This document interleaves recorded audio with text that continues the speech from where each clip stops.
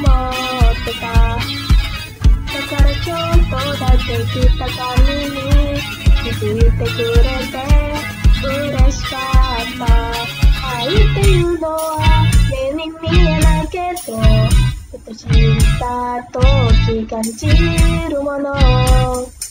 風が通り過ぎるとき、花の香りがするように見て、思ったよりも寂しくはないよ、一人で歩いてた通り、思ったよりも幸せかもしれない、いつまでも大事に歩こう。日だまりを探してた、そうまりに笑うだけ太陽はどうでやってきた叩きよう。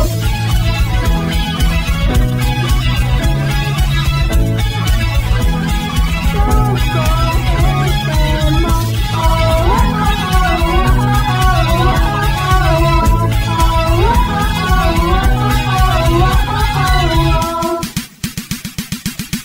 周りの風景に手を取られちゃ音の花見逃すよ。そんな不器用な私のこと見ていてくれる誰かがいる。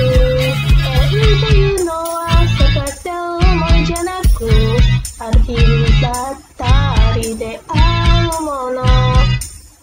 きっと通り過ぎてからあれがそうかと思い出す。季節飛び出してたより元気な頭も意外に強かったんだ一人で飛び出してたより俺から毎日を昨日の力から言い忘れて、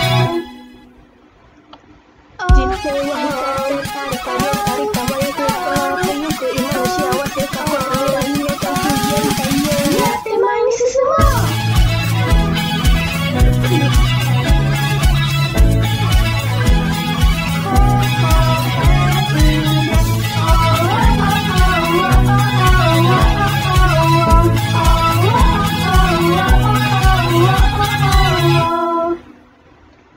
誰もが恐れていたんだね、孤独という女の闇。